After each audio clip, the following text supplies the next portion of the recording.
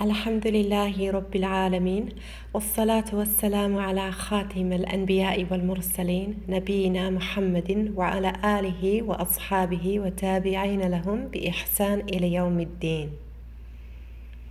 All praise is for Allah, the Lord of the worlds, and peace and blessings be upon the seal of the prophets and messengers, our Prophet Muhammad, and upon his family and companions and all those who follow them in righteousness until the day of recompense. You have learnt all the main Arabic letters, vowels and types: Humzah, Humzatulwasl and Alif Maqsoor, Laam ta'rif, and how to form questions, marbootah, silent letters and stopping rules. In this lesson you will learn all the long alif forms, interrogative Humzah, different scripts and basic conversation, inshallah. So far we have learnt the following forms of the long alif, as in la, hada, bab and ala. However, there are two more forms of the long alif which we will look at now. Both of these long alifs only occur in connection with a Humzah, but they are read the same. We expect to see the Humzah with a long alif as a. However, sometimes it is written with one standing alif and another horizontal alif, pronounced as a, as in al-akhirah. And sometimes when the alif is written with a Humzah attached to a Laam, to show there is an additional long alif, the Humzah is written beside the alif instead of above. But this generally only occurs in the Quran.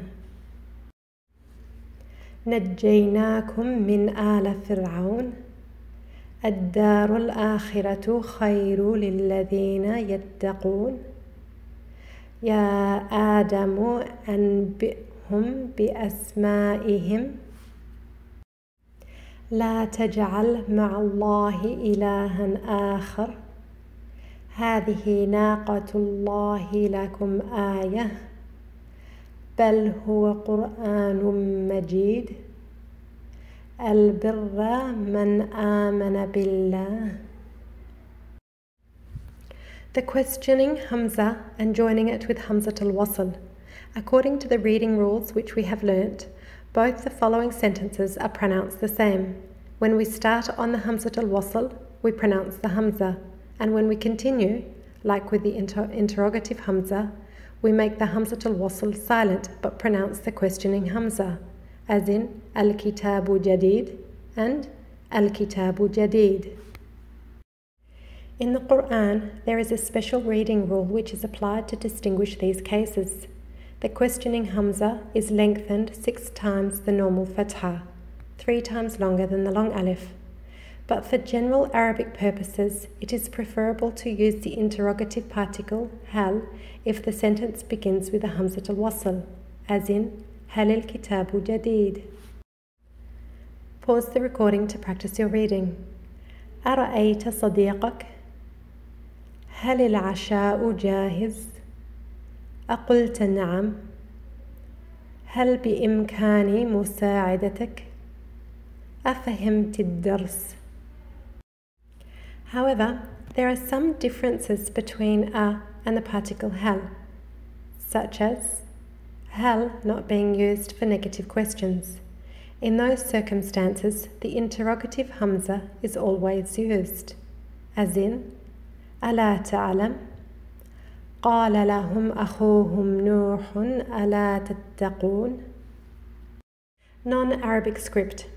As there are some letters in foreign languages, like English, which are not represented in Arabic, a few new forms have emerged to represent some of those letters, like the letter V and the letter P. They are only used in transliterating other languages and aren't used in any Arabic words, such as happy. Arabic fonts. The design industry is producing a huge variety of new fonts. These designs all say Bismillahir Rahmanir Rahim, as do these designs as well. Arabic scripts. Some letters take different forms in various scripts. Note the red letter in the basic format below and compare it with the Quranic script. These are some older handwritten styles. These examples are taken from an old Arabic grammar text. It is likely the writing was very compact due to the scarcity of paper at that time. Try reading this in a new font.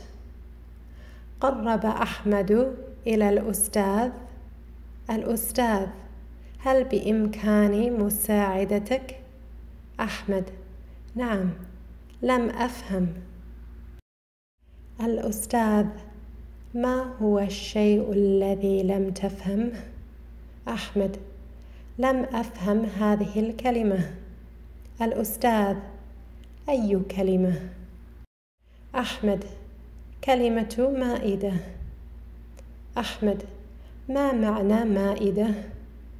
الأستاذ مائدة تعني طاولة للأكل. أحمد شكرا جزاك الله خيرا. الأستاذ عفوا وإياك. أحسنت. You have now completed the intensive Arabic reading course. All the best with your future Arabic endeavors. May Allah give you success in this life and the hereafter. Ameen. Alhamdulillah, who has given us the ability to complete the intensive Arabic reading course, and we ask Allah to accept our work and make it beneficial for Arabic learners. Ameen.